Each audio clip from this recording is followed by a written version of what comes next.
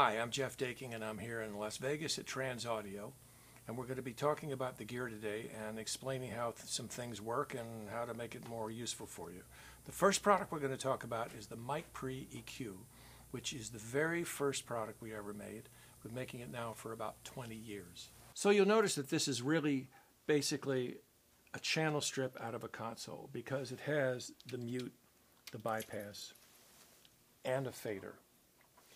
It's from 1970s English technology. It has all discrete transistors, transformers in and out, and it's just a wonderful sounding box. I think you'll find that it makes all of your recording more musical. On the left you have the Mic Pre gain control. It has 75 dB of gain. It also has an output pot so that you can fade the channel in or out.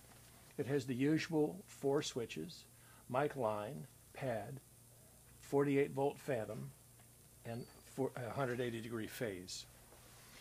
It has 4 bands of EQ. The top and the bottom are shelving, and all of the frequencies are selected by switches. The mid frequencies are peaking and are inductor based. It also has a low-pass filter and a high-pass filter.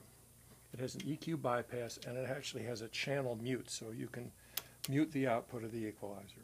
It's a pretty simple unit. It's very simple to use. It'll give you great results, we think, and give it a try. Thanks.